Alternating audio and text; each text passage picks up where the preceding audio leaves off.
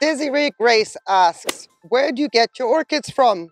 Mainly European nurseries online. And I highly recommend that if you're in Europe, Großrechner Orchideen. For me, they are the best nursery, honestly. Right next to Leca as well.